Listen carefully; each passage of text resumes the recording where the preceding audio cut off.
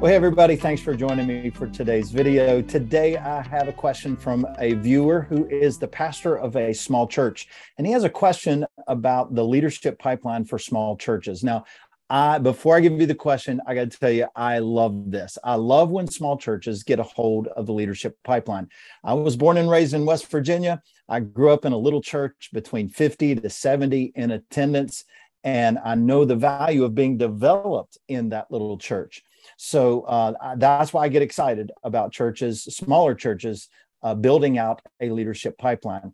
I think it's valuable for several reasons. Number one, it enables them to scale their growth. One reason small churches don't grow is they don't have leaders, they don't develop leaders, so they can't scale their growth. They get limited from the lack of leadership. Second reason I get excited for small churches is when you have a leadership pipeline, you start developing people, you create more owners because you're empowering people to lead at higher levels of leadership. Third reason I get excited about this is because I experienced this myself personally. When you have a leadership pipeline and you start to focus on leadership development in a small church, guess what? You're going to involve children and teenagers in the leadership development process. You're going to get kids serving. You're going to get teenagers serving. That's true of larger churches as well. But it's almost mandatory in smaller churches. So in the little church I grew up in, I was serving by the time I was 8 in different roles. I was teaching Sunday school by the time I was 13 and taking significant leadership roles as I grew as a teenager. So I know the impact that it's had on me. And that's why I tried to get my kids involved in leadership early on in the church as well. So when you begin to think through leadership pipeline in a smaller church, make sure you're thinking, how can we utilize children and teenagers, because it can have a long-lasting impact on their lives.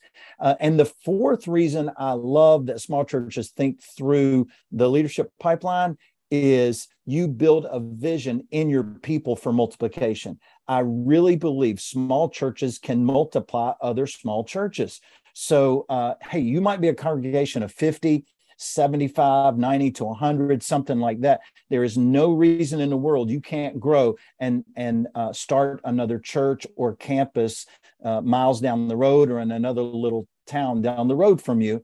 It may take some time, but there's no reason you couldn't do it. And so Leadership Pipeline will give you a vision for multiplication of your church. Now, let me read this question and I'll dive into the answer. I know people at level 1 of the pipeline are leading themselves, and level 2 are the leaders in the church. You recommend a 4 to 5 level pipeline for small churches. Practically speaking, what do the upper levels look like in a small church? So what I'm going to do is I'm going to walk you through this. I know he has 50 people that attend on a Sunday, so that tells me there's probably 60 to maybe 70 that are that attend their church. He has one service. I looked up on his website and saw that, and he has 4 ministries. 4 ministries listed on their website. There's kids ministry, first impressions, life groups, and worship.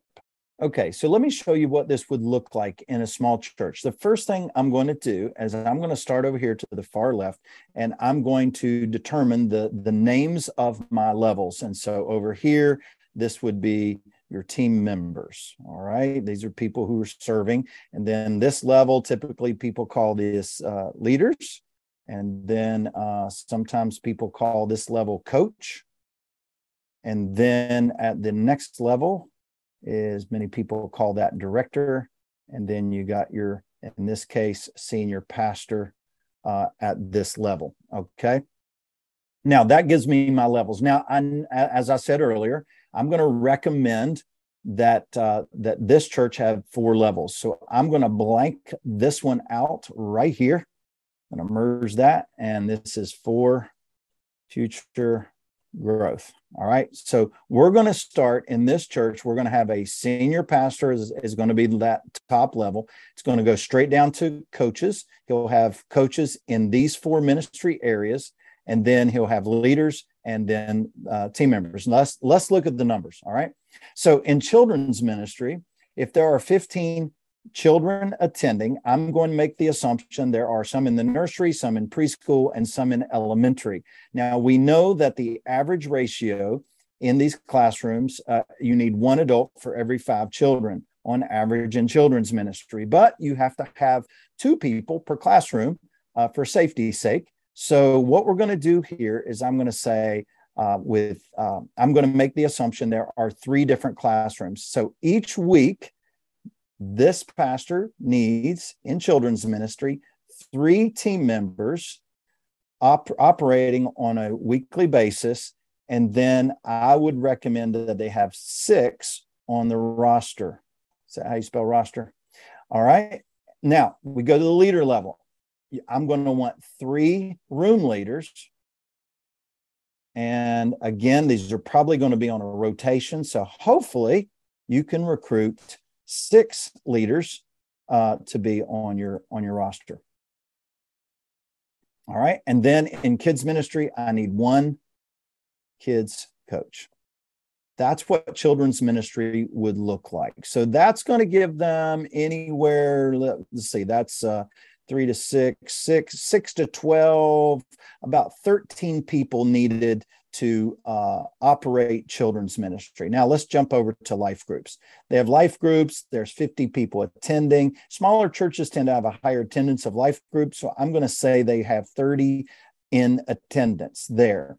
That typically the ratio is 1 to 10 in attendance of 1 leader for every 10 people in small groups. So I'm guessing they have 3 to 4 small group leaders in this church. And I would be looking for 1 life group coach to oversee that ministry.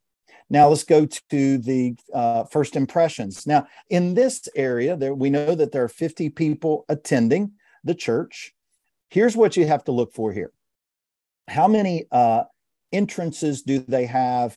Do you have an external presence in the parking lot and an internal presence at your doors?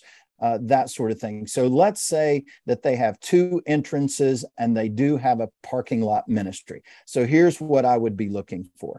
I would be looking for 2 people per week in the parking lot. All right, so parking team. And I would want about 4 on the roster. Then I would, if I had two entrances, I would want 2 people at each entrance. So that means each week I would want 4 hosts at the doors, and those can double as your ushers and that sort of thing. You can have anywhere from 4 and I would say up to 6 because you might have a reception desk, something like that. All right. Now at the leader level, most churches, what they would do is they would have somebody, 1 coach that oversees this team. But here's what I recommend. You want 1 coach, but here's what you want to do. You want 1 to 2, because you might be on a rotation. I would have host leaders. That's for the indoors. And then I would have 1 to 2 parking team leaders. All right. And that's, again, they can rotate. So that gives you a good number of people serving there.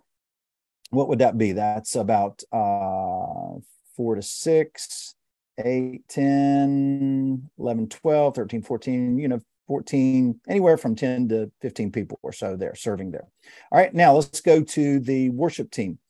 On the worship team, again, small churches, it's going to be small. So let's say that they have 3 in the band. Let's say that they have 3 people that are vocalists, and they have 3 people that serve on the production team. All right. Now, here's what I would be looking for at this level. Again, most people go straight to that coach level, but don't do that. We gotta ask the question: how many worship leaders do we have? And so, in this case, I would want, I would want at least 2 worship leaders. I wouldn't want just the worship coach to be able to do it. I would want a couple other people that could lead in worship, and then I would want 1 production leader, 1 to 2. Let's put 1 to 2 because, again, it might be a rotation. Might be hard to find, so it might just have 1, but then you have your 1 worship coach. So that's what the numbers would look like. Now, you have other ministries, and you go, well, where do they fit? And then I'm going to show you that on this next chart. So if this is the numbers, and if this makes sense, this is what I call this the defining levels worksheet. This is what this would look like. So in order for this church to function, they would need kids team members, kids room leaders, kids coach. They would need life group participants, life group leaders, life group coach. For first impressions, they would have a host team and a parking team. They would have a host team leader and parking team leader and a first impressions coach.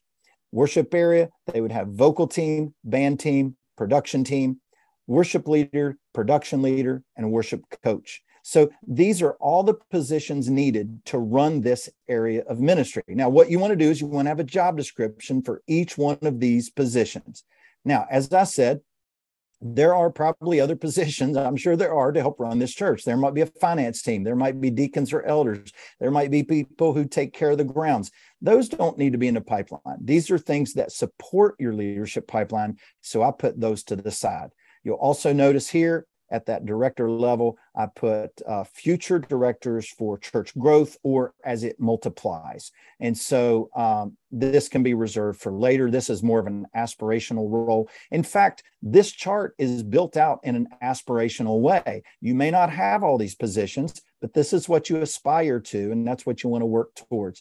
Now, senior pastor, what you want to do is you want to work with these four coaches. You want to work with them, through them, develop them, pour into them, do your leadership development with them, empower them to develop the leaders underneath them.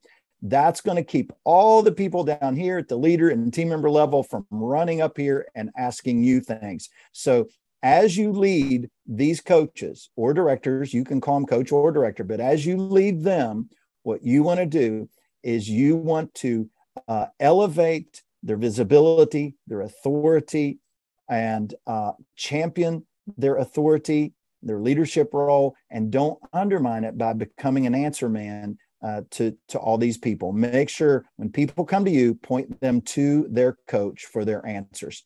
So I hope that helps you understand leadership pipeline in a small church a little bit better. That's what it would look like in a very practical manner. If you have questions, please hit me up in the comments below. And thanks for watching today. Make sure you subscribe so you can catch all the future videos that we release.